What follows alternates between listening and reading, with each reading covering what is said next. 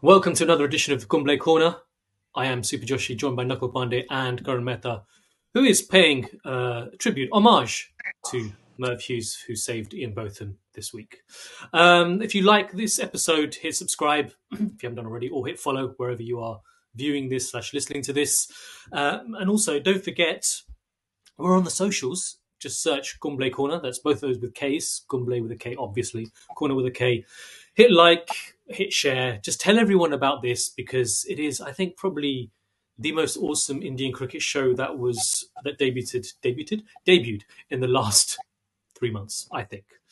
Boys, shall we get straight into it and talk about South Africa and real cricket, proper cricket came back for one game when India beat South Africa in the first T20. And now in the second T20, I guess it was all restored and India kind of threw it away. What are your thoughts? Nakul Pande, you first. Yeah, very, very, very different conditions in Berga than to Durban. If you the Sanju Samson doing his classic thing of starting a series incredibly well. He may not have staying power, but my God, he can hit the ground running. His dad has been giving out this week. I saw something today that his dad's got involved, like saying, I didn't see that. The new Shuman's dad or the new Sanga's dad. Excellent. Yeah, that's what we need. Yeah, that's what we need. More meddling fathers. More of which are none, perhaps. But yeah. No one really got going on either side. The Gerald Coetzee is the only batter who scored above strike rate of above 130 on either side in the match. Hardik after some pretty good form recently, 8 up 45 balls for 39, and then despite Varun Chakravarti coming back and doing phenomenally well, South Africa managed to rescue themselves with Tristan Stubbs. An unusually quiet innings from him, 47 off 41, and then Coetzee giving it some long handle down the bottom means that it was 1-1 with 2 to play. very lekker indeed. Yeah. Coetzee took some wickets in the first game as well, so he's going all right. Chakravarti has been an excellent series for him, 8 wickets so far in the series. We've seen Indian spinners do well in South Africa before, and we'll see how we go in the subsequent game. So the third one at Centurion tomorrow, and then at Wanderers on Friday. Did you catch on commentary Philander calling Pommy? He just said Mbangwa, and Pommy was like, "Yeah, okay, Philander." Did you catch any of that? That for me was the highlight of the game, to be honest. It's just confused banter in the commentary box. Yeah, I don't know. I can't remember if Vernon Philander is one of those South African cricketers who have to go to a private school to make it well. That's a very private school thing, isn't it? Going by surnames. Or German as well. They do that. Do they? Yeah, it's a thing. Yeah. Right, Karan. What did you like out of the game? What didn't you like? And leading question: did it remind you a bit of did the scoring and the kind of slowness of it remind you a bit of the World Cup in the USA? The pictures over there. Yeah, to an extent. The batters definitely had to, manufacture runs there as opposed to like the balls coming on, which I guess has some similarities to New York, not necessarily Dallas. But what in the second match there wasn't a lot to like necessarily. Varun bowled well, sure. Opening top order, I think we were like 13 for 3 or something like that. It's hard to bounce back from there. And it was kind of funny because after the first T20, I started having like this sort of epiphany. And it might have just been a scary realization where I was like, is T20 India's best current format of cricket? Which could potentially, because that Sanju innings was great, and I was like, all right, maybe this is where we just thrive. We just win the World Cup. Let's just keep the momentum going. Maybe red ball cricket has sort of fallen off the wayside for a second, and this match happened, and it was sort of old habits coming back into forefront. No one really seemed to have settled in after that start. It's hard to sort of get your feet bearing as a middle order, and they kind of did the best that they could. But yeah, overall, I'm just not engaged in this series, I think, as I typically am in India series with the India A match going on, which has been riddled in controversy and in excitement, and then this series so far has kind of gone on ho hum. But I like to see the young players playing well. I like seeing Sanju. I like seeing Varun. It is kind of nice to see a change of faces, but I'm more concerned about Gautam's approach. I don't love everything I'm seeing yet. Talking of his approach, should we talk quickly? I mean, actually, see, before we say that, I just want to say I really enjoy these low-scoring games because I know a lot of people were slagging off the T20s in the US, but I actually quite like it. It just felt more of a cagey affair, maybe because it reminded me a bit of a Day 5 Test match, probably. But I quite enjoyed those. Talking of Godhy's approach, your friend Sanjay Manjrekar has had a bit to say about him. And his press conference demeanour, should we say? Any thoughts on that? Nakul smirking. Go on, Nakul. I mean, I don't think we learned anything that we didn't already know, did we? I'm suddenly expecting Gautam Gambhir to be, super charismatic and friendly and open. It was really just that was never gonna happen, and I think so. Sanjay Manjrekar, for those who haven't been following, so he said just watch Gambhir in the press conference. Maybe wise for the BCCI to keep him away from such duties, let him work behind the scenes. He does not have the right demeanour nor the words when interacting with them. Rohit and Agarkar, much better guys to front up for the media. Forgive me if I'm wrong, but isn't interacting with the media a fairly significant part of the job of a head coach? Yeah. Massively so. And I was going to say, also, I was just thinking, would he have said this if Godhy's from Mumbai? And then the people he's named, Rohit and Agarkar, both Marathis. So I think there may be just some of that thing that there's always been accused of in Indian cricket. But also, Godhy's got to stay. He's got to talk to the media, right? It's a significant part of his job. And look, a lot of coaches are going to be in this slightly defensive mode after a big series loss. Obviously, he's going to back his players in public. That's the point. You're not going to get it would have been really weird, and I'd have been far more critical if he'd have started picking Rohit Sharma and Virat Kohli apart in a press conference. I wouldn't necessarily be that surprised if that happened, but it's just not going to happen. So I don't really know what anybody was expecting. People calling it like an epic clapback to Ricky Ponting. It's like Ricky Ponting said Virat Kohli's not in his best form. Everyone takes this as some kind of starting a blood feud. And then Gautam Gambhir says he's a really tough guy. I don't have any concerns about his form. He's scored runs in Australia before. So a lot of it is just like the people before a series just trying to latch onto anything and create some kind of thing out of it. But it's pretty clear that Gautam Gambhir is not someone who's particularly comfortable in that environment. He's not someone who thrives in that environment. He isn't someone who's ever going to have the media on his side through his personality and through his charisma. That's just not I don't know what anybody was expecting. To be honest, there's a bit of a stereotype about certain Delhi boys being a little bit forthright, a little bit sweary, and that will be one thing, but kind of this. Gautam Gambhir always has the slight air of "How dare you ask me a question," and a lot of coaches get into that mode. Gautam Gambhir starts in that mode, and we know this. Nobody thought that it will be any different. And his answer to his answer about whether he's feeling the heat from social media, in some ways, if you take the words, what difference does it make? What difference does it make in my life or anybody's life? Always going to be difficult. Always going to be highly prestigious.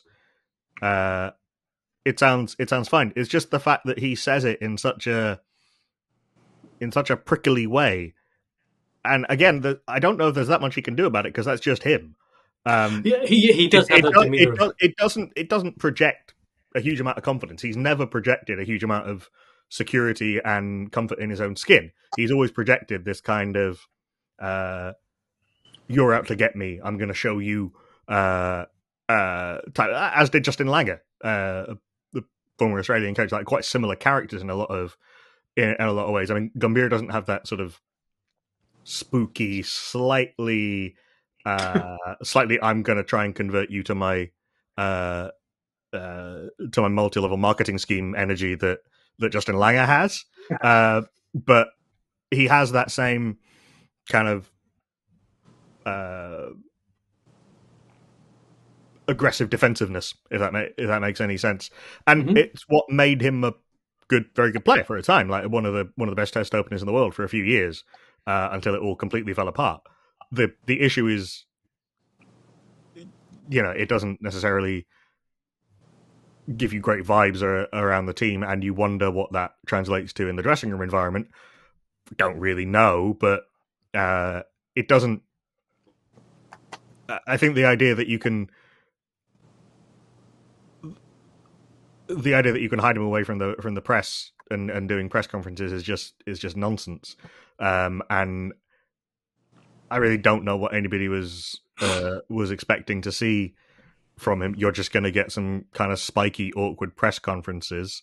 And if and when India win some games, which they will, it's going to be hailed as, in the same way that Ganguly's aggressiveness and willingness to circle the wagons was seen as a great, India standing up for themselves. It'll be seen in the same way if India win, and if India lose, then everyone will be picking holes in it. That's just how it goes.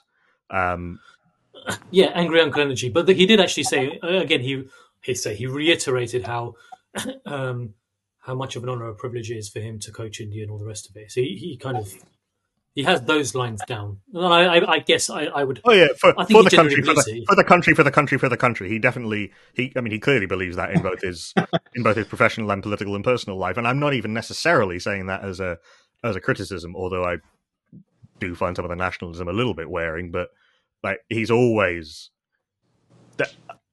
the one thing that I have my criticisms and things of Gautam Gambhir. The one thing I can say about him is that I don't think he's going to try and be anybody else. And maybe then, Karan, you can't fault the passion. The passion. You can't knock the passion if you can knock anything else. This is what I want from Gautam. I want him to be prickly. I want him to push back. I don't want the media. Overall, in general, sports media has. I guess I'm talking more about American standards, but they do have a little bit of entitlement where they think they deserve the answers and that the players should pour their heart and soul out into everything. I don't necessarily think that's necessary. I don't want that from Gautam. Also, Ricky Ponting saying that thing about Virat, that is a blood fuel. Let's get that out of the way. I do take that personal, and I do want Gautam to specifically fight back, either physically or verbally. But this is exactly what you'd want. And I know Sanjay, isn't he kind of a bit of a Looney Tune in terms of like the media landscape? Like, he says some mad shit all the time. Yeah, where everyone's always a little bit cautious about some of the random shit he spews out. It's unrealistic. That's sort of like there was a phase, again, which I guess we're going to go through again, where it's just like, man, if Trump just didn't speak, or if Trump just didn't tweet. In a similar vein, Gautam doesn't have that luxury. He has to talk. He has to be the face of the team. I think it would have been completely different, sort of. I think the precipice of who he is would never change, but I do think if the test series goes differently in those matches, India show a little bit more fight, I don't think he's going to be as Nakul, I think pretty aptly worded it, aggressively defensive, which is a direct parallel to the way that he played cricket. And I like that chip on the shoulder, but there is always an issue where when you're the big dog, you can't always play with that chip on your shoulder because at some point you have to be the the hunting. It is pretty. It is pretty. I can understand why, and frankly, I feel it like India playing the victim card, given their current preeminence in financial cricket. I can understand how that feels a bit like, guys, what are you doing? I can understand how that feels a bit sickening, frankly, from the outside. To be honest, I don't think he really was doing that. That might come. That sort of that sort of siege mentality, Jose Mourinho picking a fight just to pick a fight thing, slash sort of verging on the conspiratorial. We haven't seen that yet from Gautam Gambhir. We have had hints of it in his previous sort of life in the media. The issue that I have with it, as I've said before, is what does that transmit to the team when things are going wrong and when they need to change the dynamic, when they need to be more positive, when they need to pick up spirits, each other's spirits, and I think there'll be a lot of that's a very very open question at the moment. I think it'll be pats on the back and say, "Come on, Ben Stokes." That's what will happen. Yeah, it isn't the thing like similar with Mourinho that his personality wears thin within like 3 years. If you're not winning, it's really hard for the player. And also, it's much better viewed from a distance. And I was actually, I'm glad you made that comparison, Nakul, because that's kind of what was coming to my mind. Mourinho and the way, although Mourinho had a bit more charm, was a bit more cheeky. I think we've talked about this before, maybe even last week. Like, there's no twinkle in the eye with Gautam Gambhir. There's no breaking the fourth wall. With Gautam Gambhir, there isn't the kind of, I don't know if you saw sidetrack Mourinho's thing recently during the recent Galatasaray game. Sorry, Fenerbahce. Sorry, that would start a riot if I. So they played a game recently, which they won, by the way. And then he spent the entire press conference slagging off the referee and the VAR. And there's a wonderful moment where the interviewer, he's doing it through a translator because he hasn't yet learned Turkish, having only been there for a few months. And so he's doing it with an interpreter, and the interviewer says something, and then the interviewer says, this interview was live, but while you were saying those things about the VAR, they took it off being live, and Mourinho looks to camera. He looks to camera like it's an episode of The Office. And there's just this wonderful, it's just that, and he knows exactly what he's doing, and it's wonderful to watch as long as you don't have to watch him every week. And it's impossible to imagine Gautam Gambhir doing it with that kind of knowing. He never looks like he's enjoying himself. He never ever looks like he's enjoying himself ever. He is like, it reminds me of Akshay Khanna. Sorry, Bollywood reference. Carry on. And so I think that the comparison kind of falls down. And as I've been alluding to, and as Karan alluded to, pretty much everything is forgiven when you're winning. Like it, Shastri's bubble. That's hilarious because India won that series. It sounds in a slightly different way. John Lewis, the head coach of the England women's team, today I think has been, he was asked a question about England players showing photos of themselves like having fun during the T20 World Cup, which they basically crashed out of in the last group game, and he was saying like, they probably shouldn't have been doing that. No one cares if England win.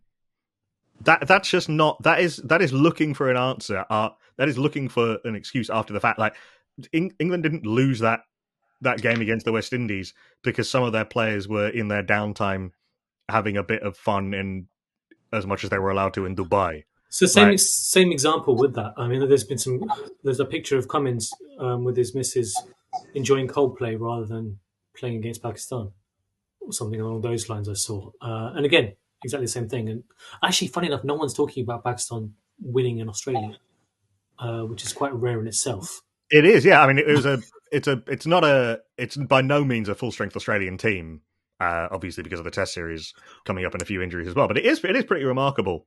No, it's the same. Harris Ralph bowled magnificently during that series.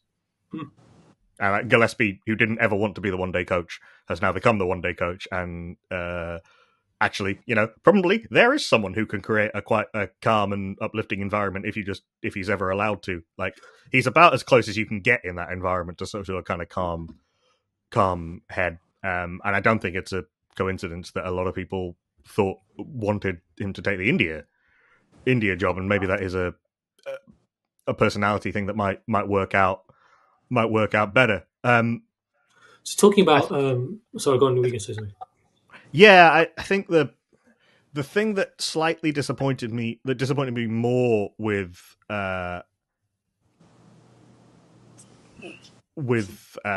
Gumbeard is, I appreciate that he probably can't say, because the decision hasn't been made, whether Rohit is going to miss the first test. But the more he went on about that and about who might open, the less clear and less confident everybody became. It would have been. It's always easy to go back after the fact, but he says it could be Abhimanyu, it could be KL Rahul, and then goes on a long thing about KL Rahul's versatility, which is all true, and then goes back to Abhimanyu, and it makes it look as though he hasn't made up his mind, which is fine, but you can't tell people that. Like, you don't give that all away, like in public, like that. There is a reason why, for all that it irritates people, and myself as a journalist, it can be a bit irritating. Like, there are some things you probably do need to keep a little closer to the chest. Like, you can, there's nothing particularly wrong with saying that Rohit Sharma is our first choice. It is up to him what happens with the first few tests, and we'll make that decision when we come to it. So this is last week. Instead, he has the selection meeting in public. Yeah, last week I asked KK this, who actually didn't come back, made himself unavailable for selection. I think he had enough of me referring to Pakistani players Katappa, to be honest. But I asked him a question about about the order and all the rest of it, and in the end, tongue in cheek, I said to him, "So the answer is your choice is KL," because that's what just seems to be the default thinking for like BCCI selectors and just the Indian team. And it seems they got these kind of backed up that joke really from me, that kind of little piss take from me. Which, I mean, do you buy this line that KL's made runs there before, therefore he should come again, good again, or do you think really he's getting too many chances? That tells me all I need to know.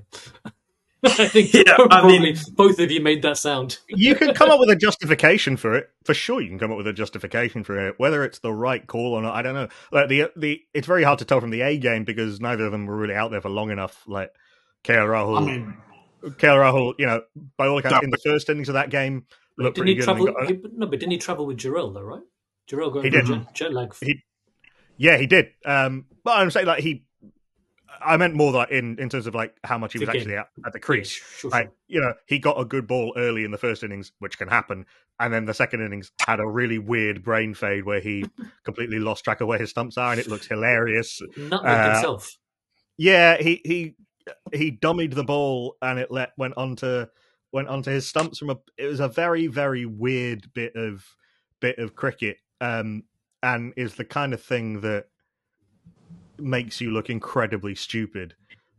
Do you think there's more to that wicket, though? In the sense, like, was it just like a one-off ball, or is that a guy whose confidence is just shattered, who's just sort of has the yips right now? People who watched that game more closely than I did said that he actually looked pretty good up to that point.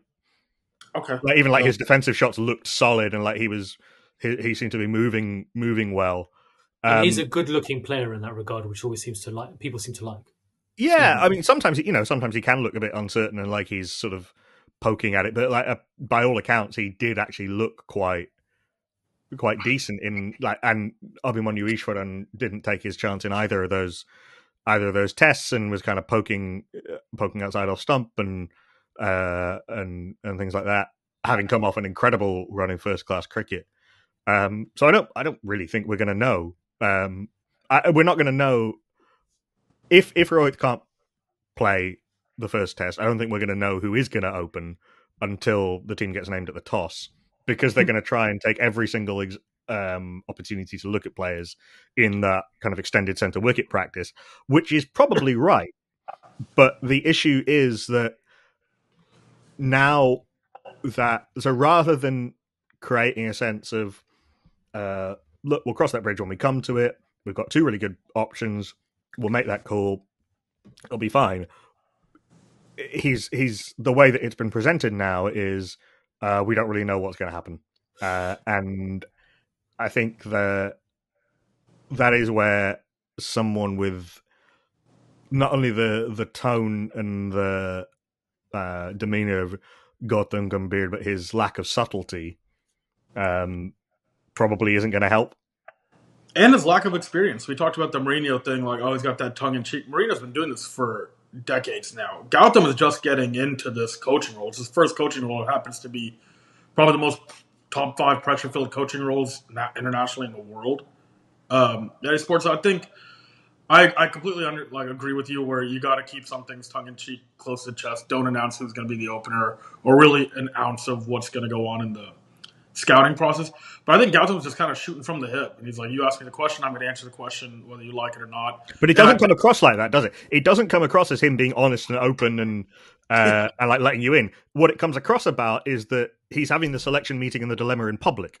And those are, and like, maybe, I don't know how much any of this matters. Is very, like, journalists, we love psychoanalyzing people from press conferences and seeing how that, because we've got no cricket we've got no, like, we've got nothing else to go on. But the impression it creates going into the series is not great. Talking of that, the pressure, I just want to mention one thing that maybe in the future might take a bit of pressure off Gotti. Mohammad Shami is returning to competitive cricket after about the best part of a year. So that's good news for him. For Shami, it's good news for Indian fans generally, and I think just lovers of bowling, and probably for Gotti as well. Building on what you said earlier about Gillespie and Gotti and pressure, do you think it's time India just became up to date? Because they've got a history of being resistant to change. We know Indians are stubborn generally.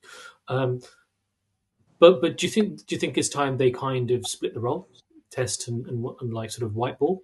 Or, I mean, I think the answer should... It's kind of de facto happening anyway, isn't it? Like the T20 series, like how many we've seen so often recently, India having a completely separate white ball squad touring at the same time as the Test team. So it kind of happens by default anyway. What about the coaching staff, though? I mean, the coaching staff need to be. That's what I meant particularly. But there is a separate coaching staff. I do think that split format coaching is something that India should look at. Because of the demands and because of the sheer amount of cricket that India play. I mean, England actually weirdly have now gone back to having a coach across all formats, but that wasn't their plan, and it wasn't something that they wanted to do. They've had to do it because Matthew Mott didn't do a very good job, and they've kind of had to kind of bring everything back into BMAT. But even England do play a lot of cricket, and they do have like quite often sort of two separate squads going at the same time. But in that circumstance, wouldn't you also say, you'd say England, you tried it, fair play, and it just so happens that your Test team are playing like one day. So, and you've got one of the all-time greats of white ball cricket playing. Well, not that he wasn't good at Tests, but is your coach anyway. So actually, it's a bit more joint up to kind of combine those roles again. Yeah, a little bit. I think that Brendan McCullum in a lot of ways was a more obvious choice for the one-day team than he was for the Test team when he took over. And he can kind of do a similar job in the sense that he's a very good, like, inspirational leader. He's very good at bringing people with him. He's very good at giving people confidence and creating that space for self expression. And the England management and senior leadership is much more joined up with its team and its cricketing management than India's is. There's no one model that's going to work for everyone. But I do think it's something that India should try, and should then allow that white ball team under. Obviously, you have someone supervising it. You have like a director of cricket or something. You have some oversight and some sense of the communication, so that you don't have, so the players have a clear idea of what's going on. But would you? Sorry. But it would allow that white ball coach to kind of build his own team and his own identity, rather than feeling like, as it kind of does at the moment, like you've had the job I didn't really want to do kind of fobbed off onto you. Yeah, I mean, look, there's a slight difference at the moment with the ECB setup, and the Rub Key is at the head, and he has been a colour commentator, essentially, is what he's been. Certainly involved in analysing the game from a TV point of view, but also as a former player, and he's in charge. BCCI have, yes, Joshi involved now, who's not been in cricket, but actually that's not unusual, really, for the BCCI anyway. And we've had people like Srinivasan and Dalmia. They weren't cricket people in that regard. They've been kind of other, you could say, politicos and bureaucrats, professional administrators. Yeah, exactly. And politicians, really. I mean, India did for a while have Ravi Shastri as that sort of team director role, but it didn't last very long. Yeah, I mean, look, they've had Gavaskar and Binny involved, but those, I think, generally speaking, are fewer. Those kind of appointments don't happen as much as the kind of the politicos, and generally they're going to be more intransigent because they're more kind of, call it process, or maybe not in process, just policy orientated. This is the way things are done, and also they've literally got a constituency to play to in some cases. Yeah. Karan, who would you like to be the coach? Or how would you like the coaching to be split? If we could get to that, if the people over there at BCCI Towers are listening to this podcast right now, so you know what, those three dudes with glasses and various shades of beards have some ideas. What are you telling them? What should they do right now? There's so much cricket. I think it's borderline negligence to not delegate. I think you do. I think, especially at this rate, we don't know who's going to play on which team. We don't know who's traveling. It's hard to keep track of both series is going on. I can't imagine what it is for the players. And it has to just be a mental sort of push and pull, how short their leashes are. One bad innings, does that mean they'll never play again? Does that mean where do they stand in the T20 squad or the ODI squad? I do like the idea of two, completely different to who we are, like the threat of Indian cricket. But I like trying something new. I think we're in a new regime. Like I said, I think the Border Gavaskar Trophy wouldn't surprise me for Whitewash 5-0. So I'm just sort of looking at this as a retirement tour, for lack of a better word, for Rohit and Virat. So I think this could be a whole new time to start a new regime, try everything different. You mentioned the word delegation. I think what that kind of draws to mind is that this whole operation is, and you said sending people here and there, it reminds me a bit of just an Indian family business. Delegation is not a word that happens. Random cousins get sent on random missions and side quests all the time. and like, it somehow works, but we're not quite sure what the hell's going on. And just in that word delegation, you've kind of spurred those thoughts in my head. So VVS Lakshman is de facto head coach acting head coach for this South Africa white ball tour. I don't think he has a formal coaching role in the same way as he did under Rahul Dravid. He's essentially doing the job that he was doing previously, except it's no longer his job. Indian family business, I'm telling you. Like, doesn't that make it hard for the coaching for whatever it is to like really like sink your teeth into something? You're like, I don't know if I'm going to be doing this exact role in a month or in 2 weeks if I'm going to be carrying the kits for the guys. Like, there has to be something a little bit more concrete where the coaches can back themselves and be like, all right, this is my assigned role. This is what I'm here to do. This is what I set out to do, and this is how I hope to execute it. If everything is like, I didn't even realize VVS was pseudo coaching this thing. No, I will confess, I just had to look it up because I knew there had to be someone, but I had to look it up. Exactly. Yeah. See, this is what we do. This is what you do for a living. That's what you're in tune to. If there's no clarity. Like I said, Gautam was a little bit of an oddball, no coaching experience. So trim the fat, sort of mold it into what we expect. And I think a lot of this, they have to be asking the players. I'd have to imagine, like, what does Rohit want? What does Virat want? What does Bumrah want? I would hope. I'm not sure that the players have any say in this. None. See, not after Kohli got rid of Kumble. I don't think they're bothering. That's a very rare example that happens because India doesn't have a players' union. Well, no, it's just because Kohli is who Kohli was. There's no formal representation. It's hard to know how much. I don't think that seniors culture exists anymore because players do have a bit more self-expression. But Indian players don't tend to get involved in kind of live administrative disputes because they don't feel empowered to, and they don't have, for all the money and for all of the status and for all of the fame, there's no formal processes for them to actually have any input. And how much you would ask the players in general, you would try and get a sense of, you would observe particular coaches and how they work with players and how that interaction goes. I would be very surprised if the players were consulted much about the coaching setup. At least, certainly not. They might have been asked at the very end of the process, perhaps. Kind of, we're going to go with this guy. Do you think it's okay? Or like, speak now, forever hold your peace type of thing. But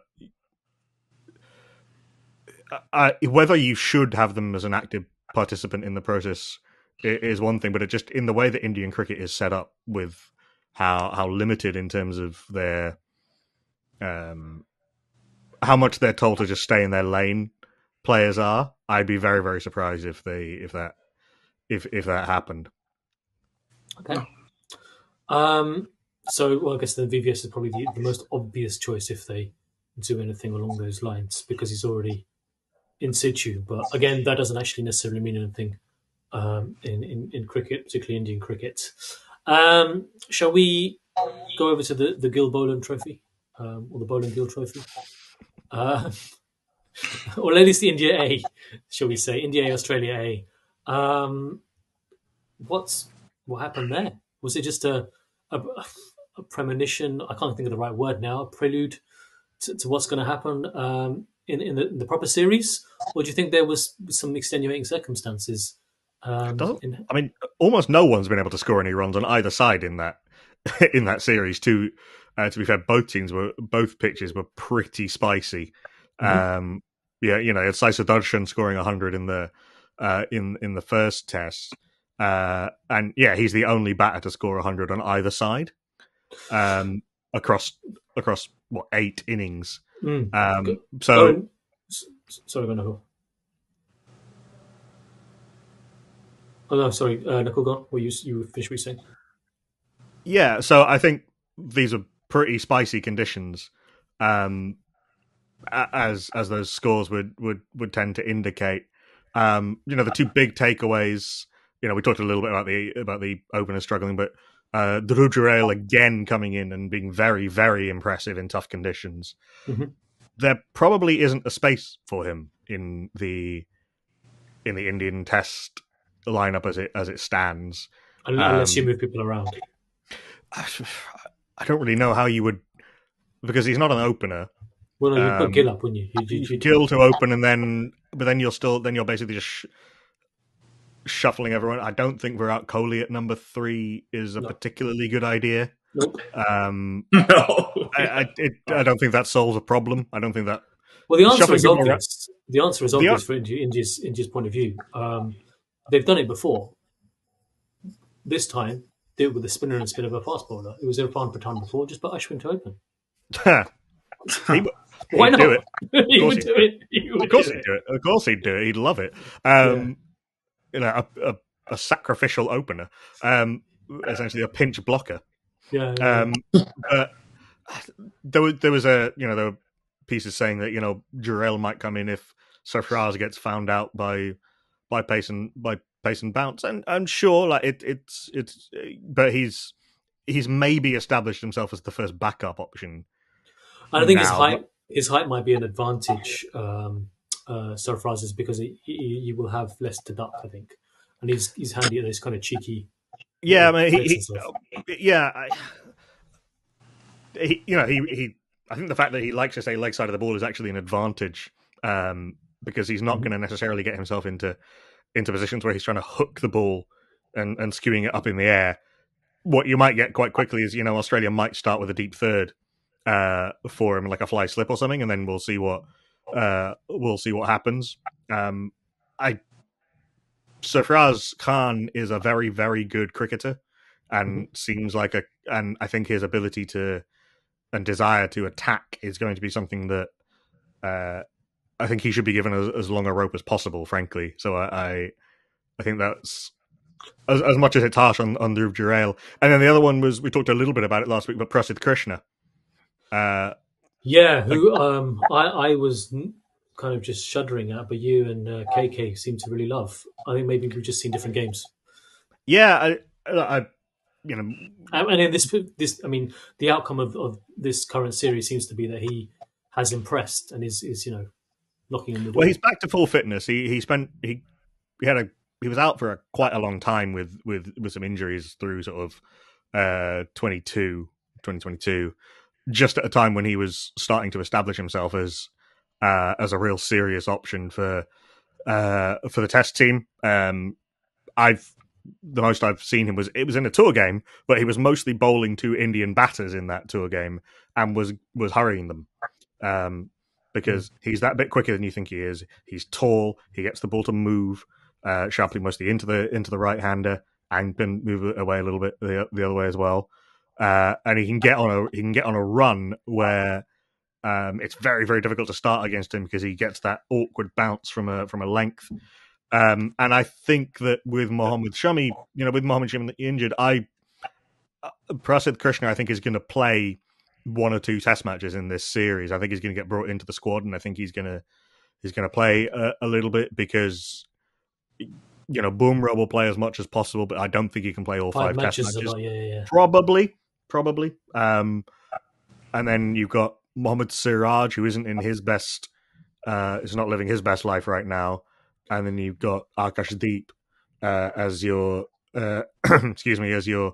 as your other option, who is clearly talented, but is not someone who is a banker right now. And then Harshit Rana, who's obviously very, very talented and raw and inexperienced as well.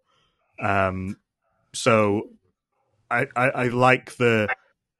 I mean, Prasidh Krishna is officially in India's test squad, and I think he's not. They don't have the left arm option that they could have gone for, but they do have that point of difference with Prasidh Krishna, which is an option I like, and I would not be at all disappointed if India's seam attack in the first Test was Bumrah, Siraj, and Prasidh Krishna.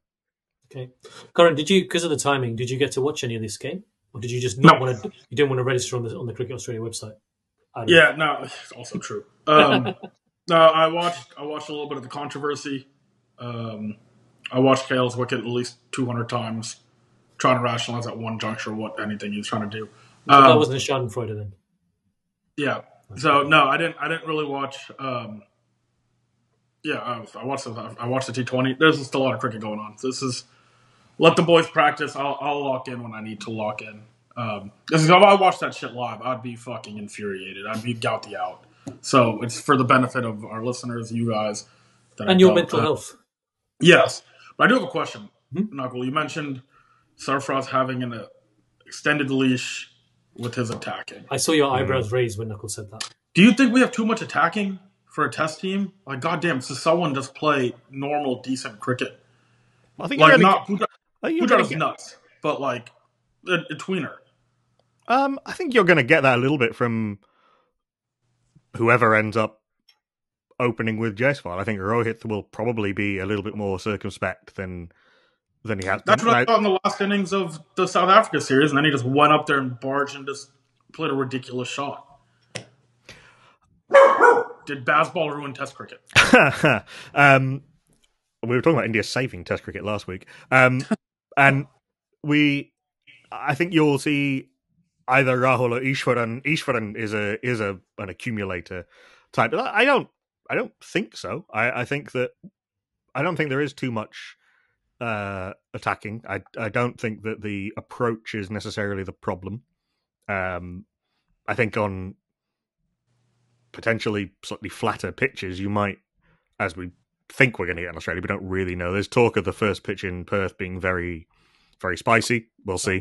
You need to buy time for your bowlers to take wickets. And look, the other option is like, yes, if you had a more accumulator type batter who was clearly good enough to be in this team, sure. But I don't think there are many better options out there in terms of just ability to score runs than Sarfraz Khan or Rishabh Pant or Jaiswal or I think that all of these guys, and Shubman Gill as well to a slightly lesser extent, but like he's probably the closest thing to an accumulator actually out of the players you mentioned. Yeah, which is saying something. Yeah. But like we've seen that Pant. Okay, he gets out in the 90s a lot, but he's played some big innings. We know Yashasvi Jaiswal likes to go big. He just loves batting. We've seen Sarfraz Khan has an appetite for big runs as well. You would be far more worried as an opposition bowling a bowler and bowling attack and coach about the possibility of Sarfraz Khan than you would at somebody coming in with less destructive capability. But if I can flip that around then for you, if they'd be more afraid of that, they'd also perhaps get more of a boost when that player gets out, perhaps with less runs because they've not necessarily blocking as much or not lasting as much at the crease. Potentially. I mean, I think you're always pretty happy when you get one of the opposition's middle order batters out anyway, so I don't think it matters that much. And arguably, you can say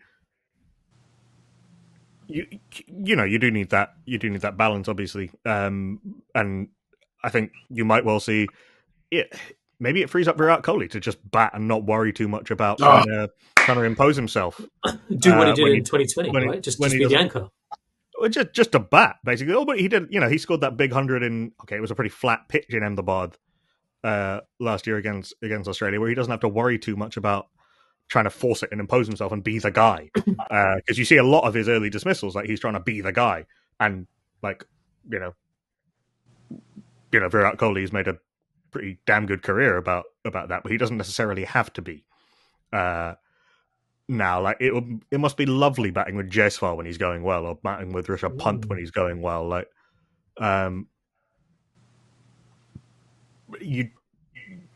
all the pressure is off you, and I think that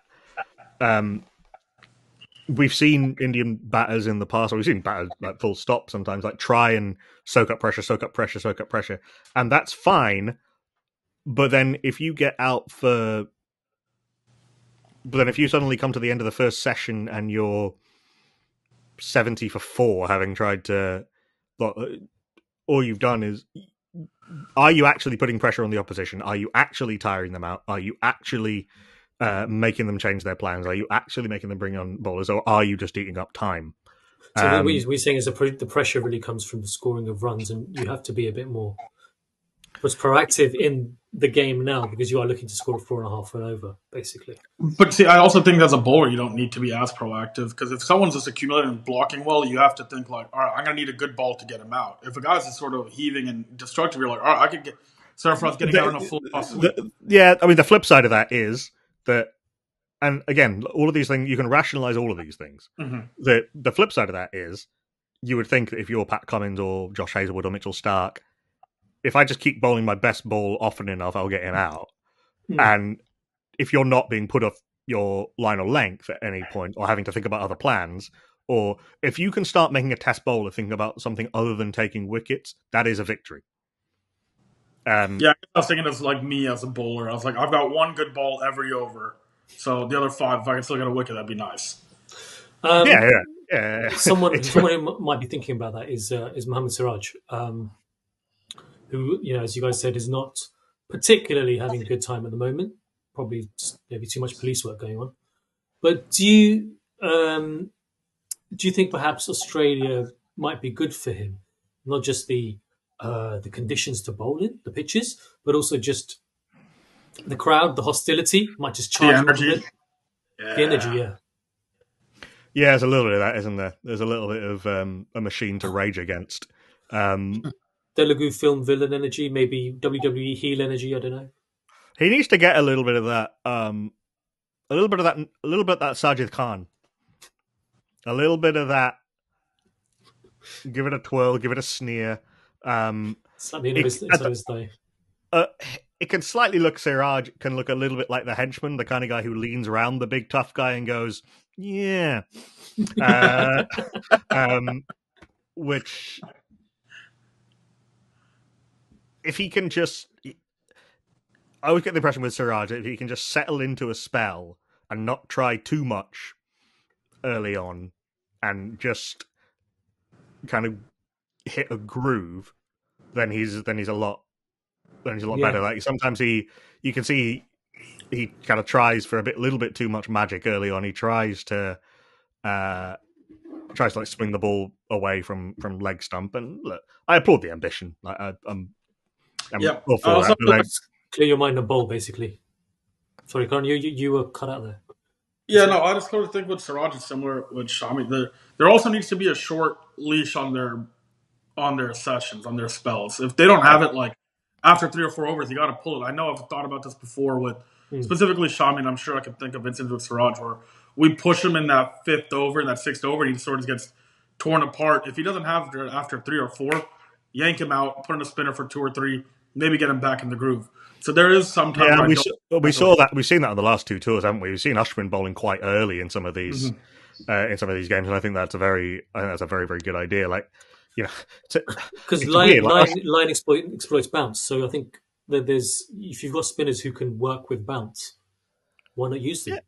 Yeah, no, completely. I certainly don't think there'll be any fear about bringing Ashwin on. Ashwin on early. Like Jadeja's got a great record against Steve Smith. So that might be a thing that happens early. Like, the one thing I wouldn't worry about too much is proactivity and bowling changes from Rohit or either from Bumrah if he for whichever test he takes over. That in a the bowling isn't so much the part of the team that I think anyone's worried about. For all of the people saying criticizing Ashwin and Jadeja after that New Zealand series, I think the bowling, whether this is justified or not, it gives you more. It gives you more of a sense of. Maybe it's just because of the nature of bowling where you get another chance, but it just gives you a sort of more of a sense of optimism. Okay. Well, yeah, and the ceiling, the floor is not nearly as low. The ceiling might not be as high as the batting, but the floor is not nearly as low. Yeah, some of that is just the nature of batting, isn't it? Is that probably. Yeah, like your mistakes tend to be cricket ending. Yeah, but like I can see the bowlers giving up like anywhere from like 250 to 400 runs. I can see the batters putting up a total of 70 or 500. Yeah. on any given match. So that's more of my issue. Okay. Shall we move forward? Because then England is after Australia, and I'm not sure. I think that might still be too soon for Shami, but I'm sure they're trying to get. We're talking Champions Trophy? Yeah, which comes afterwards, right? We'll get into that. I was trying to work chronologically. Sorry. But yes. I mean, look, one of the articles talking about Shami even highlighted the possibility of him being added to the squad for Australia, which seems a massive risk. Yeah. Yeah. The guy's been out for a year. He's a fast bowler. I mean, I think let him get some match fitness. That seems incredibly optimistic. Yeah, I think someone just wanted to get some clicks to sell some ads. I think in that case, which is probably what it was. Yeah, the white ball series against England at the start of 2025 seems more realistic. Yeah. White ball. Good segue there.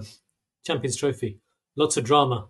Karan, I'm going to start with you with this because I know the last time we discussed a topic similar to this. Nakul and I had kind of most of the word on it.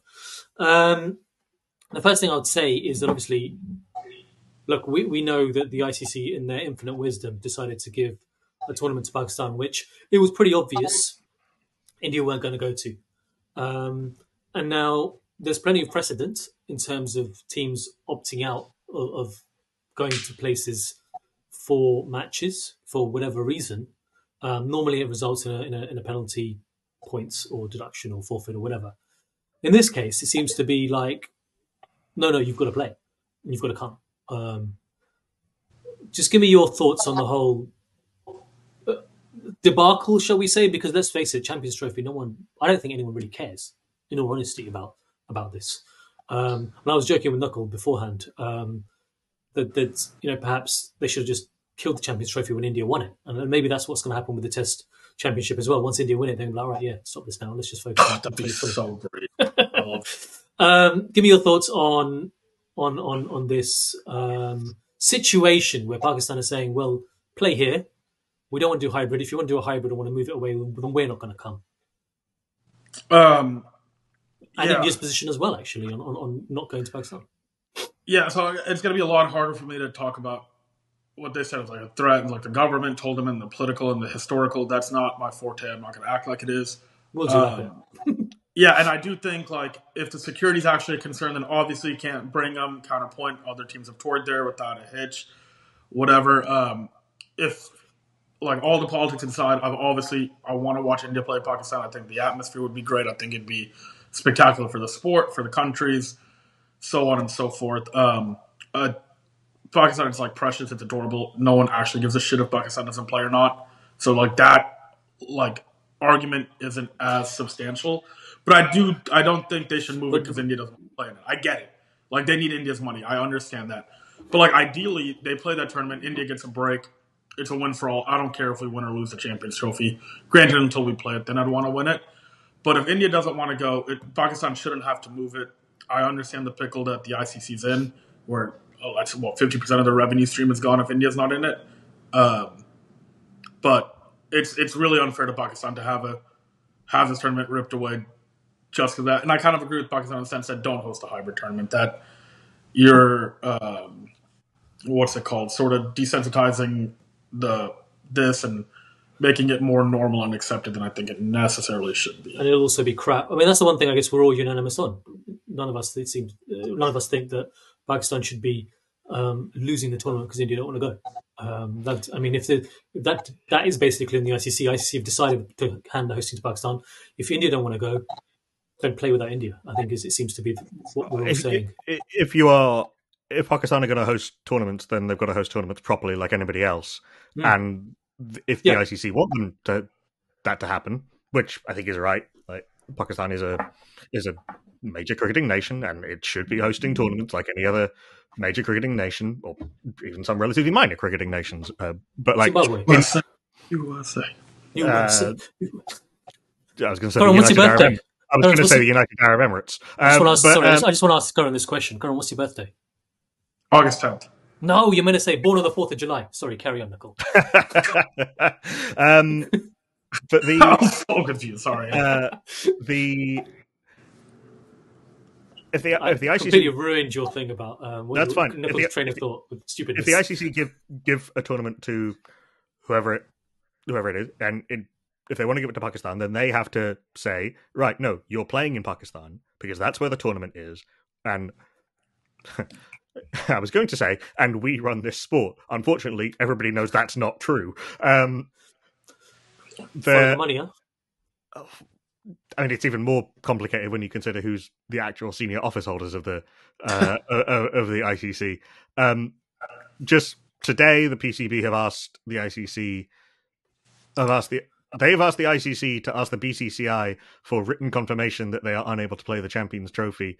So is you know, it's like a rom-com where you're saying, yeah, tell Jake I'm not talking to him.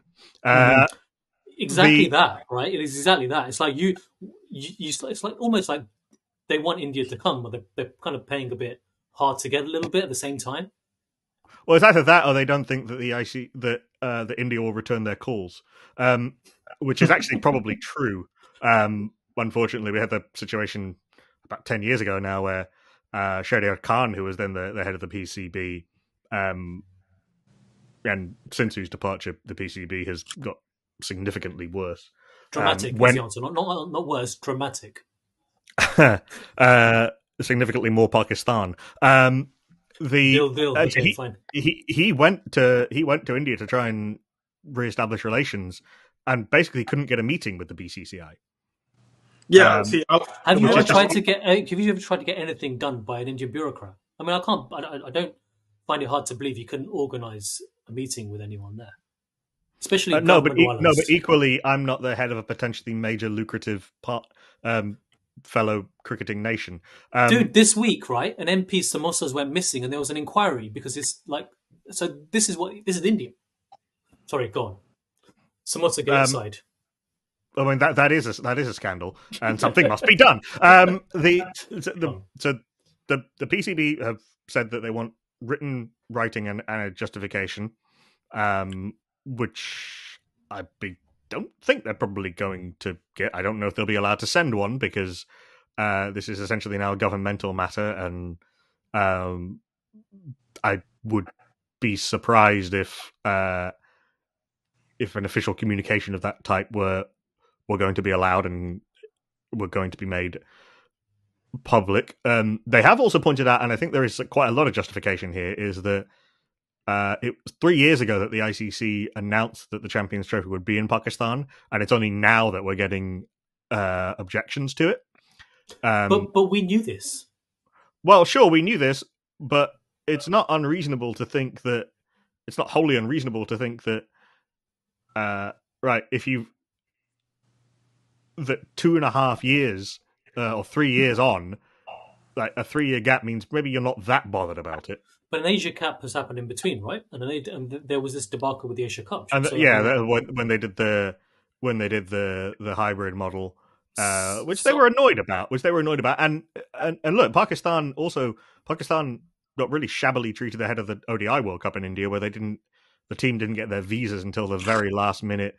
No Pakistan fans were allowed or journalists were allowed to travel from Pakistan to India, and I'm kind of with Karan on that because that's kind of how I think it's funny. It's stupid, but it's funny. It's so childish. The whole thing. Look, I don't want to. Look, there's a lot of serious emotion, a lot of historical context, and a lot of historical weight, and it's. But zooming out, a lot of the actual ways in which this is played out have been incredibly childish. Just to go back to the Shahryar Khan story, he said when he got back to Pakistan that the only contact he'd had from anyone at the BCCI was the then BCCI president Srinivasan's wife telling his wife where to go shopping in Delhi. As long as she came back with some good saris, I mean, I'm all for it. Yeah. Karol sent it to Karol Bagh. Well, look, Nakul. I know I was taking the piss a bit there and winding you up. Well, But it's not. It's not no, unreasonable. no, Like, there's in a lot of between. absurd. There's a lot of absurdity going on. There's a lot that is absurd, and I think that the recognition of the absurdity is actually quite useful here. But Yeah. what ultimately, if No, I actually agree with you. It's not. I don't think it's acceptable actually to be giving the head of But a see, to foreign play off board. your Hold on. raw, I don't think it's acceptable really if the guys come over to meet you that you give them the runaround. I don't think that's right. Like Roger no, Binney went. He had. I mean, as much as I was, being cheeky with what you were saying and about that, but I genuinely actually agree with you there. And yeah, I think Roger Binney went and was treated well. yeah, it was shameful. And look, does anybody doubt, by the way, that if India did go to Pakistan, they would be treated like heroes? Yeah, no, absolutely. They'd be treated unbelievably well. Actually, I'm going to come back to that. Just let Karan say what he was saying. And actually, it's based on our well, I last just meant conversation. like Nakul made the rom-com comment where he's just like, "Oh, tell Jake I'm not talking to him." This one's slightly different. It's like, "Hey Jay, tell Jay I'm not talking to him." The ICC and the BCI, like they're just one person, so it's two people having a 3-person conversation. So I don't know if that'll work. Carry on. Yeah, it's just Jay Shah just swapping hats. Yeah, exactly. Yeah. Well, they're like ICC recommended the BCCI. It's like Jay texted himself and he read it on his cell phone instead of his laptop. He's like, "Oh, breaking news, guys." Jay is in his room going, "Who run this mother, Jay?" Yeah. It's a little bit like there's an episode of 30 Rock where Jane Krakowski's character dates someone who is a Jane Krakowski's character drag queen and turns up to the event half in normal, half in streetwear, and half in drag, playing both parts. Yeah, there's a lot. BCCI J is for sure drag J, right? ICC. I don't want to associate the high and noble art of drag with Jay Shah. I don't think Jay's also he's not head of ICCI officially, ITC should I say officially yet anyway. Yet. It's yeah. Transition maybe, we all know that you had this conversation with your new boss going, "Yo, tell me yourself." Yeah, you get invited to parties. That happens. There's a handover period. What will be hilarious is when Jay Shah's running the ICC and tournaments get handed to Pakistan. That would be either trolling of an elite level or just like real kind of madness. Well, you would then get a lot of very long think pieces about who's on which committee.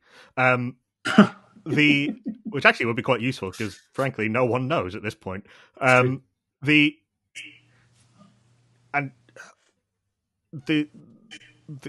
fact that we are still in a situation where one board is able to essentially hold a veto on another country holding a proper tournament, and we know all the reasons why, and we know all of the institutional barriers that are in place to the ICC acting as an actual governing body. It is ridiculous. It is absurd. It is not the way a proper global sport should be run. No other sport would run itself like this if it has any pretensions to be an actual global sport that is taken seriously. And I don't really see a way out of this, unfortunately. But the current situation, accepting the current situation as a good or ideal one, is just not on. Yeah, I mean, look, I think there's a few different strands with this, and my position's kind of evolved over the last few years for various reasons, and it's almost kind of, what's the word? Schizophrenic in some ways, and I explain why. Look, Joshi, tell Joshi I'm not talking to him. Yeah. As a Punjabi, we are closer to Pakistanis, right? For the large part, we speak the same language. There are a lot of similarities. Culture, obviously, in the UK, you mix more than ever, and so there's always that wistfulness. That actually, I mean, look, the Germans have this concept of Mauer im Kopf. Nakul does the French stuff. I do the German stuff. There's this concept of Mauer im Kopf, which means wall in your head, and it came about from after the fall of the Berlin Wall, really.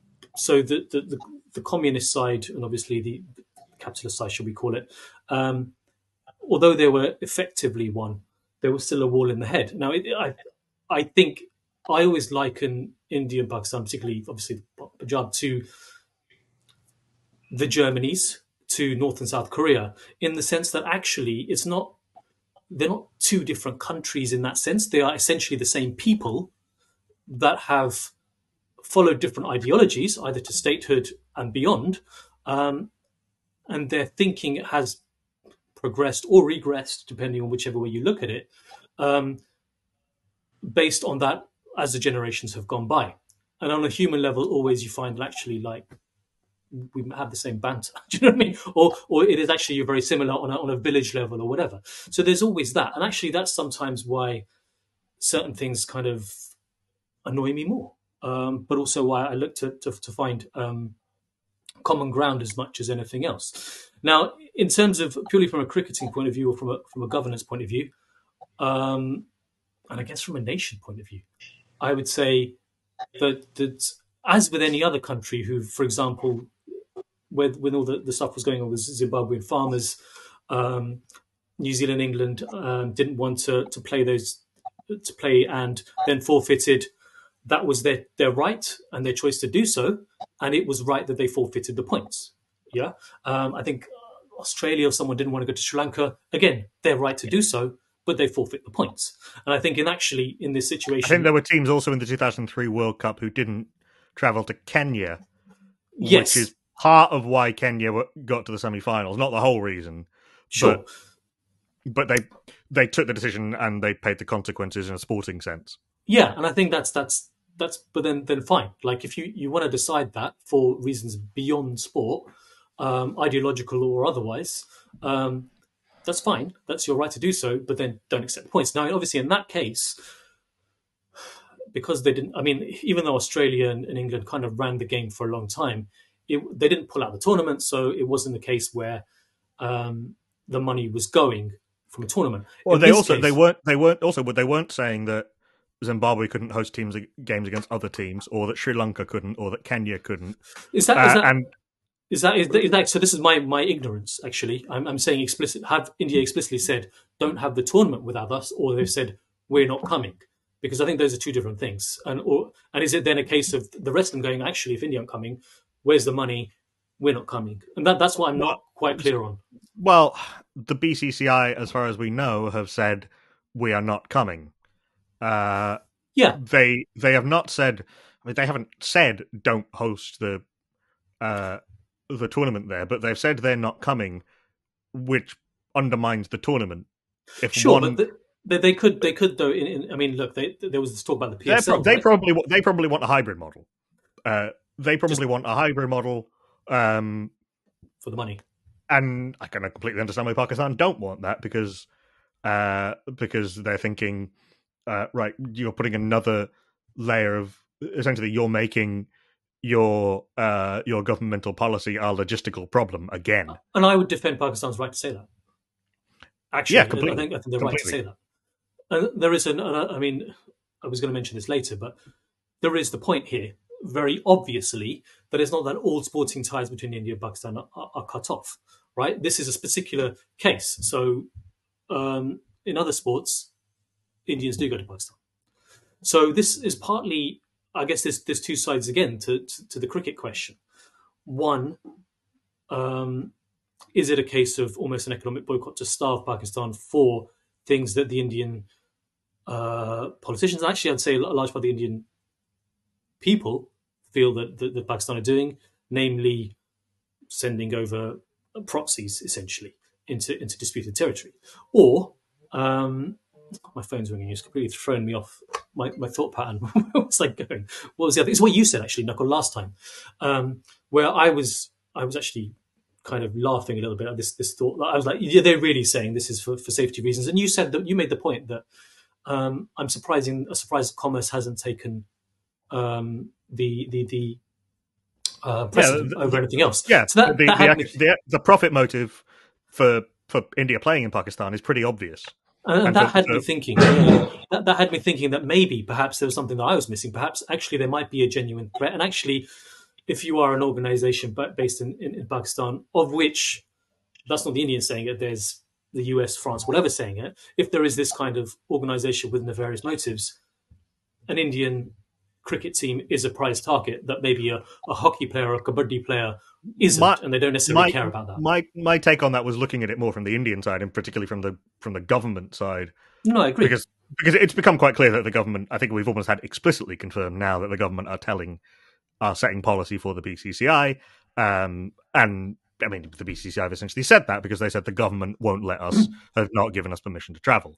So I'm looking at it from the government side, is that the antipathy and the status of Pakistan as enemy is now so strong that, and because cricket is seen as such an integral part of India's self-image, more so than hockey, more so than football, more so than anything else really, that we cannot, the government are then essentially saying we cannot allow our major national, international cultural export to be to contradict our policy of just short of enemy status with Pakistan. Yeah, that's where I'm. That's my thinking about where the counteracting force to the profit motive is. Yeah, and I think it's actually essentially an economic sanction, really, is what they're doing to Pakistan with this, compared to the others. For all those reasons you mentioned, they know Pakistan. I mean, Ramesh Rai just said it himself, right? We run on Indian business houses. If India really wanted to screw Pakistan over, and I think there was talk of this, and thankfully they didn't do it, was to basically say if you're playing a PSO, you don't get to play IPL. That would really kind of ruin things there. You mentioned enemy country, and as much as, look, that is the prevailing view in India, and I completely understand why, because of a category of events that we've talked about in the last time. What I am thankful for is that the BCCI haven't mentioned that, whereas the PCB, I think it was the chairman, was Zaka Ashraf or someone, did refer to India as Dushman Mulk, enemy country, before the last World Cup in India, which I thought was quite outrageous.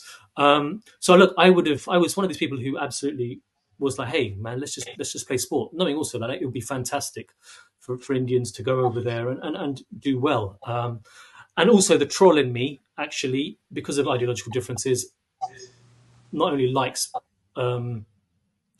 beating Pakistan for obvious reasons, but I'm thrown back to the 2000 World Cup where Shoaib Malik, and look, there's a lot of banter with Shoaib Malik when he was married to Sania Mirza, would call get Jiju, because Sania Mirza was Indian fans' collective sister, which is a nice banter. But he said something about this is for all the Muslims in the world, and Irfan Pathan's mum ripped into him, which was also quite nice, because I find that a large part of Pakistani society actually has a lot in common with far-right Indians, in that they seem to think that Muslims in India can't do anything Indian, which is absurd, because Indian Muslims are Indian. And it's always actually quite nice when Zahir Khan or Irfan Pathan used to cock them, because actually it used to kind of make them question the thing they were told, right? Even also, the Pathan brothers literally grew up in a mosque.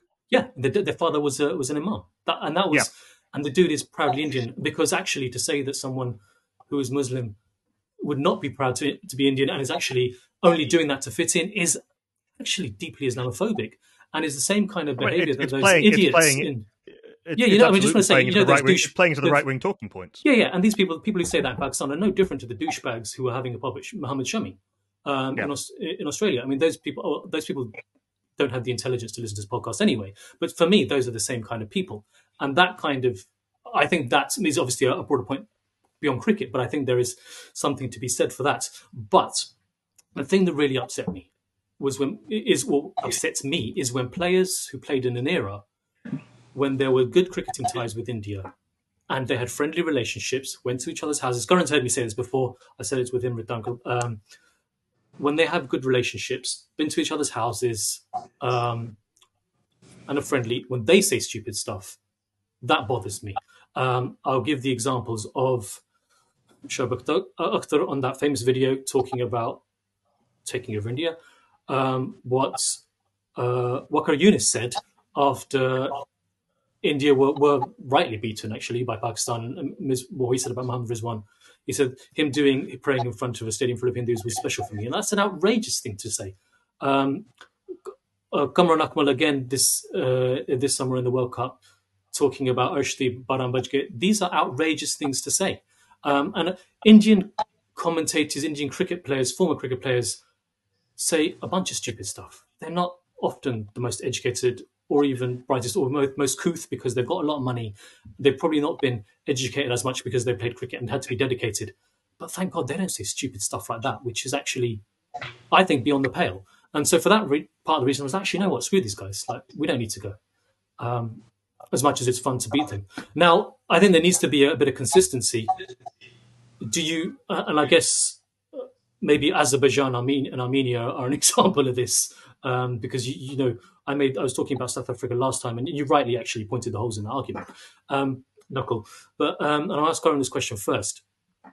Do you think it is just a case of India need to carry on boycotting going to Pakistan and just keep playing in ICC tournaments, or do they just handle the 2-point deduction there as well in those tournaments? And actually, should Pakistan say, actually, you know what, we're not coming over either. Screw you. We don't need it. We have as much self-respect for ourselves. Yeah, I mean, ideally, they work this through and India just goes over and plays. I think India, if they don't play, there should be a punishment for it, as there would be for any other country in any other sport in any other sort of situations like this. I mean, ideally, you'd like to say Pakistan would be like, all right, screw it, we're not going to play in those ICC, but like they can't do that. They don't have the luxury of doing that. There's one country, maybe England, potentially Australia, that have the luxury of doing that. Obviously, India. But population-wise, you would argue, I think after India, probably Pakistan's probably the next most populous cricket-playing nation. I'm guessing. But I'm just talking about the wealth of the board and like the wealth of the sport there. I would imagine. Sure, if you're talking about eyeballs, right? Or maybe it's currency devaluation, all that kind of stuff. But yeah, so I think that would be the best case scenario. But then, like, I was thinking about this while you guys were discussing, in terms of government, obviously, like, we know it's them saying that we can't go. That has to be such a big decision in the scheme of things, because if you do send them, and God forbid, and I think there's a 0.0001% chance something does happen, but if anything happens, and even a minute sort of scare where they have to like stay in their hotels for a day, like check out a backpack in a stadium, anything even along those lines, which would happen at American sporting events if a backpack's left unattended to, everyone has to vacate that area. The people would be at the politicians' throats if something like that happens. That's a big liability, which you don't have to take that quote-unquote risk if you play in Dubai in theory and stuff like that. So ideally, yeah, India figures this out. We play.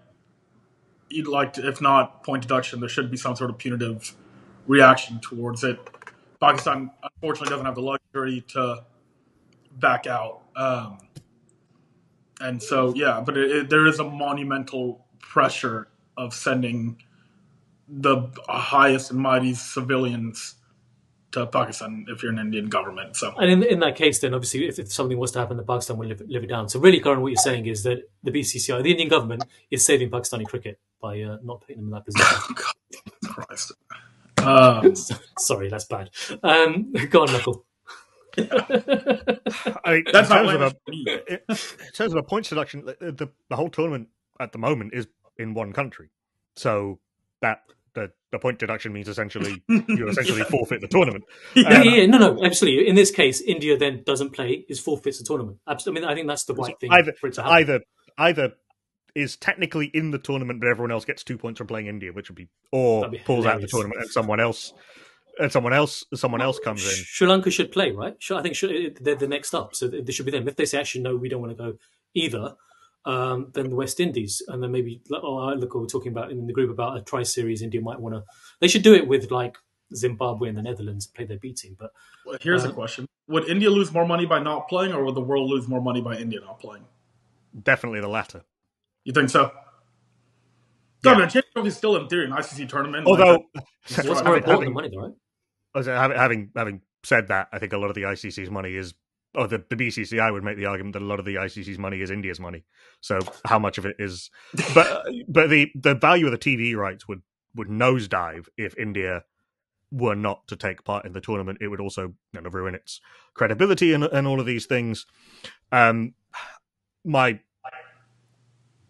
sense of what might happen is that Pakistan will sort of be pressured into the hybrid model, which nobody really wants. Yeah, for sure. Half of this shit's going to Dubai. I think that. But I think that ultimately is what will happen, because I don't see any realistic possibility of the Indian government backing down on this, and unfortunately, Pakistan aren't able to actually. They're not fighting on an economically level playing field, so they're not really able to. It would be kind of wonderful if they did hold firm and say, no, we're either holding it all in Pakistan with India or all in Pakistan without India. You guys do what you want. And I would have a lot of respect for that, even if it would be a hugely financially damaging position to take. And I don't see that happening, unfortunately, because I think the economic imperative. It's interesting. So India is resisting, as we've talked about. The Indian government is resisting the economic imperative, but the BCCI is imposing the economic imperative on the rest of the cricketing world.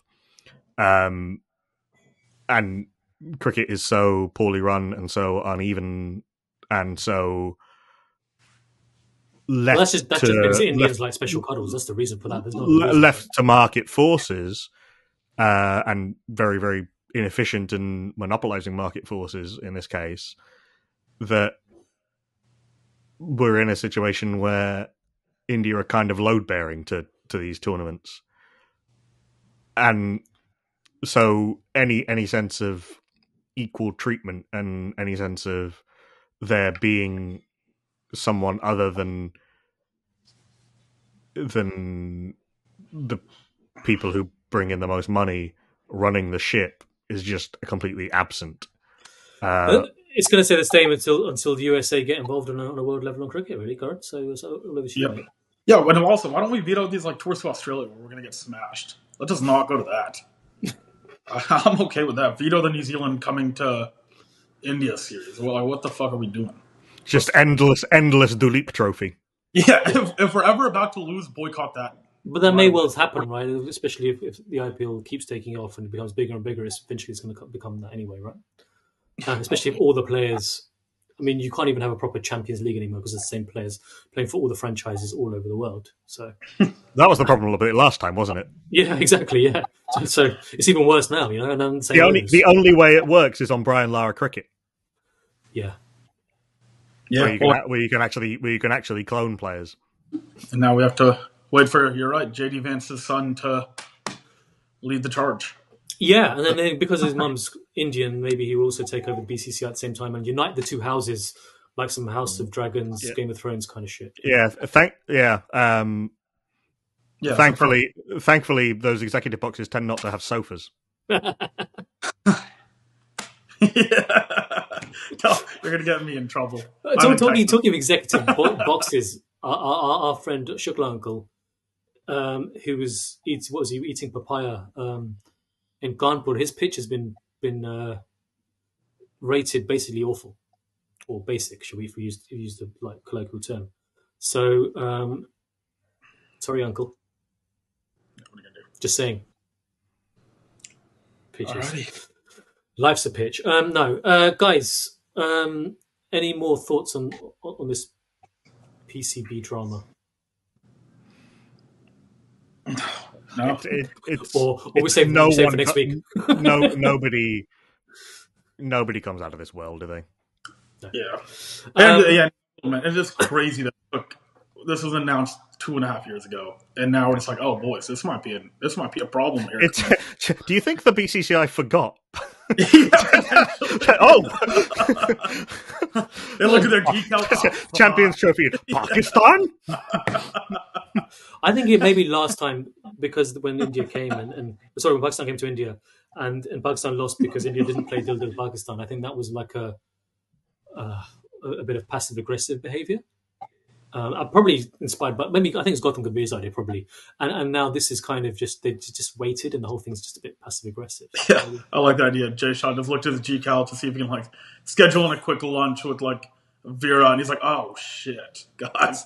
He just like kept on kicking the can down the road. He's like, "Yeah, it's No. that's never gonna happen." The in my head, it's a little bit like when a messenger comes in with to the king saying that a battle has been lost, and then gets punched in the face by the irate king who doesn't like hearing news. It's some flunky, i.e., someone who actually does work, comes in and creeps into the office and So we're tells Jay Shah, and then is seen hurrying from the room 5 minutes later in tears. Yeah. Hey, so Jay, we're just booking our hotel in Karachi. Do you have any recommendations? He's like, what the fuck? Get out. Yeah, that's exactly how it went. Yeah, I think maybe the Indian government needs to be very clear about it, really, then that actually this is indefinite. Because they're in their. I mean, they basically are. I'll use their language. In that they said, obviously, this is what they say in terms of peace. Until there's terror, there's no peace. So until, in their view, Pakistan is sending over proxies, there is no cricket. The other stuff can carry on, but this is what's most important to you. And Pakistan can say, well, obviously they deny that anyway, that they do it. So they can say, well, all right, fine, we're not doing it. You guys you're the baddies, and obviously because the other side is always the baddie in both cases. And they just say, all right, cool, we'll just leave it at that, and we'll carry on playing kabaddi and hockey and carrom board, but nothing else. Cricket is cool. We'll see you in the ICC tournaments, which for some reason we're always faced against each other. Maybe there's a glitch in the AI, but the rest of the time, cool. And maybe that's what it is. And maybe actually India just say, you know what, we'd rather play Pakistan twice in ICC tournaments and New Zealand no times, because New Zealand beat us and we beat Pakistan regularly. So maybe that's the trade-off then, and New Zealand can go to Pakistan because they're getting more and more Indian players anyway, right? So maybe that's just the trade-off. Yeah. Equally, though, New Zealand are a good compromise candidate to win anything because nobody really dislikes them that much. It's true. I don't know. I kind of hated them after the series. Apart from Karan. Yeah, I really hated them. I hated every second of them. Well, like I said, even in 2007, they beat India, and India won the World Cup in T20. So they always just seem to be the India's bogey team. And they're getting more and more Indians now, thanks to, lax immigration policies 20 years ago. Essentially. It's like Canada thanks to New Zealand having a small population and therefore a skills deficit. Yeah, none of these Jigneshas and Ravindras are playing rugby, let's face it. There's the Polynesian bros. Well, Canada might be like this in 20 years' time anyway, so all the guys over there. Canada will have a strong cricket team in 20 years. But they won't be able to play anybody because they'll be an international pariah. Yeah. But they'll be able to tour Pakistan. Yeah. I think that's a great solution. All right, I think we solved it, boys. Good job. Papua New Guinea for the win. There we go. 20 years, Canada tour purely of Punjab. Or which side? Oh dear.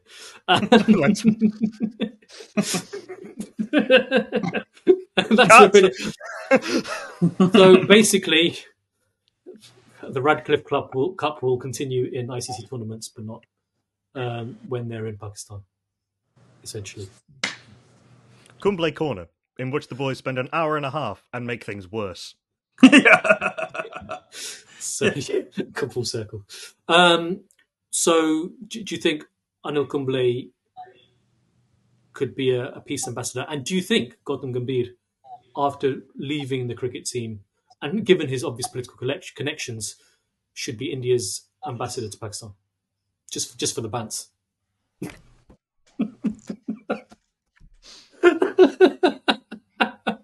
just for hilarity's sake. We go backwards. The irony in all of this is that Pakistan's neighbours seem kind of cool with India. Afghanistan just play their home games in India, which is kind of mind-boggling, even though there's kind of ethnic ties in Pakistan itself with a lot of the Afghan population. So But I don't know. even that was we do actually have to wrap this up soon. But even that was mostly to annoy Pakistan that India started funding Afghanistan. Oh, dude, It used to be saying, because they used to take all their money. They used to take all their money from Pakistan. All of their coaching infrastructure came from Pakistan. And then as soon as Afghanistan started getting seriously competitive, India started plowing all the money in and building them stadiums.